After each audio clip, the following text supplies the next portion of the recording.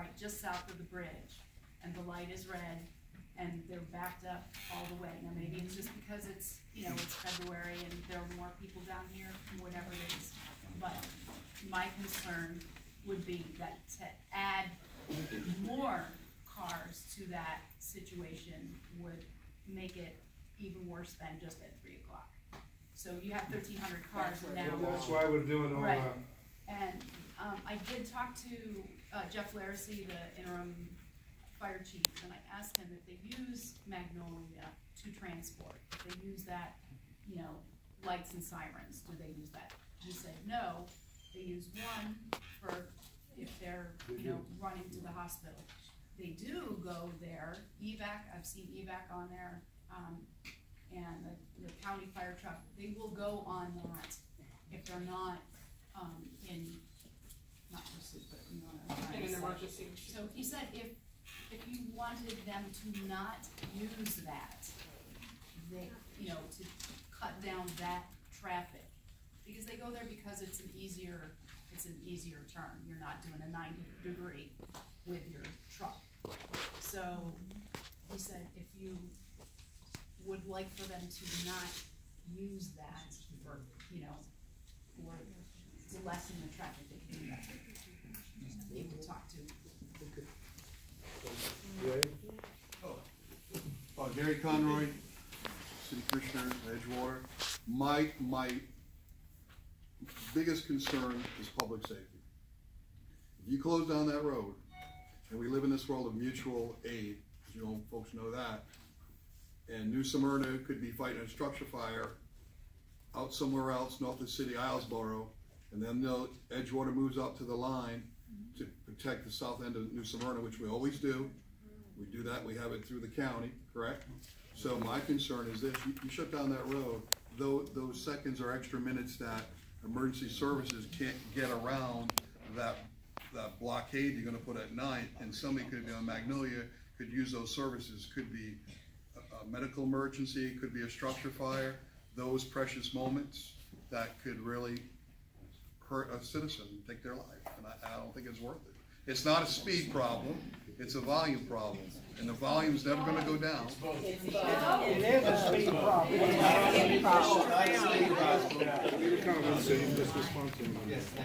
Hi, I'm Shirley Daniels and I live on Magnolia.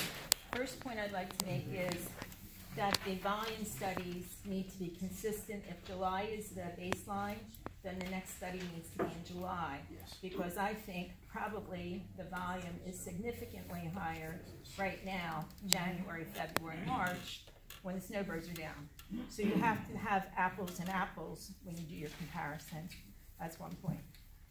And the second point is, I think a big part of the problem is that you can't get easily from Route 1 to 44. So why don't we fix that?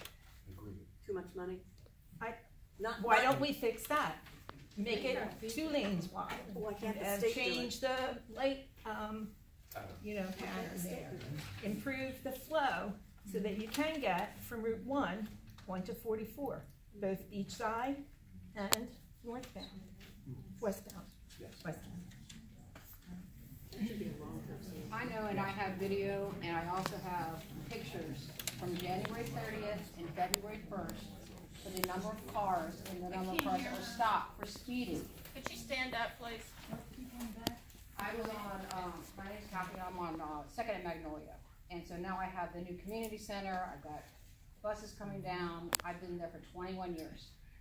And I've had my coffee on the porch several times with officers over the years begging for something to happen. Because I've raised my kids, and we also have Sal who lives down the street. They all went to Reed Patillo. I've lost several pets from being killed. Does a child have to die? Excuse me?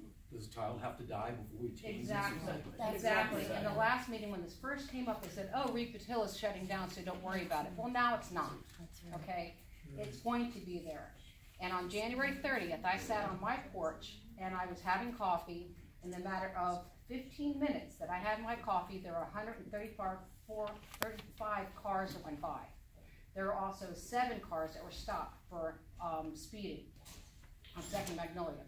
The next morning I went out and there they were again, stopping them. So I'd like to have those records between the 29th, 30th, and February 1st of how many tickets were given out. Because it is a speed problem. End of story. My name is Kevin Ragsdale, and I'm a retired firefighter, and I've been around a little bit and seen what apparatus we do. And when we are in a situation to move, going back to your answer, we can move in any direction. We know about prior to getting there, it would always be, diverted. We have to move down a different road to go to an emergency structure fire, whatever the case may be. We do have a problem down the road. It's definitely all about safety, life safety. That's why we're here. It's nothing more than that. That's the reason everyone is here tonight, is because of safety. We have a problem with that.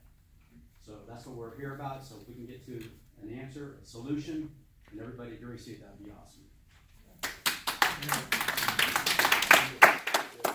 Dan Clazel. I've got a home in Edgewater and a business in New Smyrna, and I appreciate the concerns over speed and volume, but we just listened to a consultant tell us that speed was not an issue, and we can't define volume. So therefore, we either trust the data or we dispose of that data. But you can't use the data on the one hand to make your point and then completely disregard it when a counterpoint is brought up. So if a consultant was brought in, the data was put together, I think this decision needs to be driven by that data. The question has come up several times and it keeps getting glanced off. What is the threshold?